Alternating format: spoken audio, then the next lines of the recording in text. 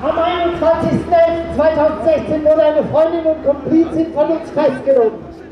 Thunfisch, die vor einer Polizeiwache erst von Zivis und einem Beamten auf ihre Personalien angesprochen wurde, sitzt nun in der JVA Hannover, nachdem sie erst nach Bielefeld-Brackwede gebracht wurde.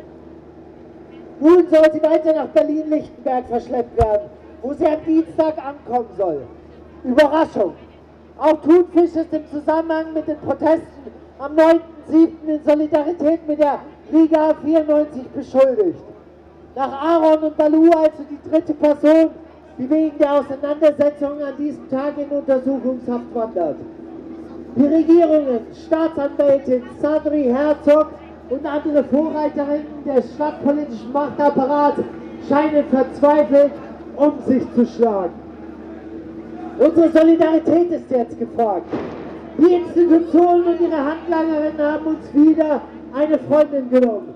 Dies wollen wir mit einer Eskalation beantworten. Jede Aktion bringt Mut.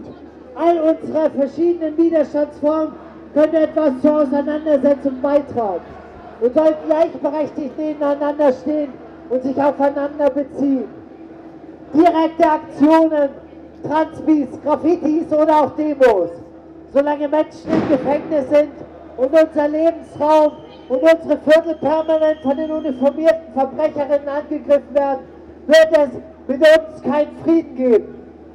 Zeigt euch solidarisch und verliert die Beherrschung, denn es gibt nichts Gutes, außer du tust es. Achtet auf Ankündigungen und neue Infos. Thunfisch, unsere Herzen sind bei dir. Solidarität und Freiheit für Thunfisch. Freiheit für alle Gefangenen. Unsere Solidarität gegen ihre Repression. Infos gibt es unter freethunfish.blackblocks.org. Das war ein Redebeitrag der Soligrupe Aron, Balu und Thunfisch.